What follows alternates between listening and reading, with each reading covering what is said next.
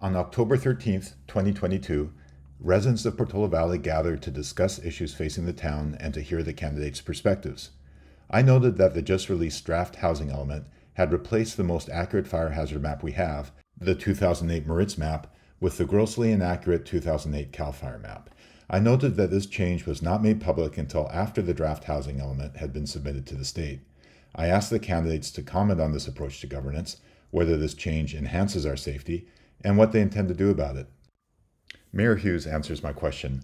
The audio is of very poor quality.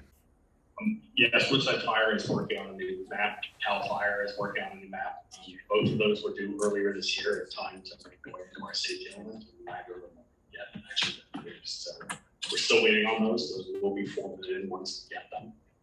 We can't just come up with a map out of thin air.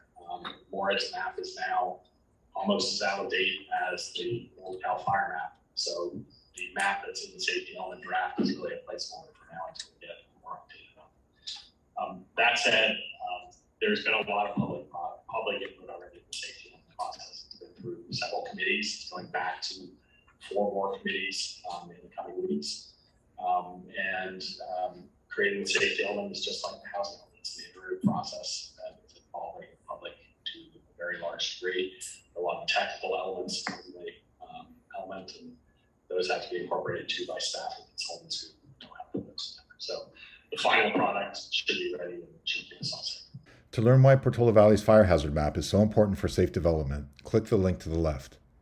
To see examples of how the mayor's approach to development is compromising our safety, click the link to the right.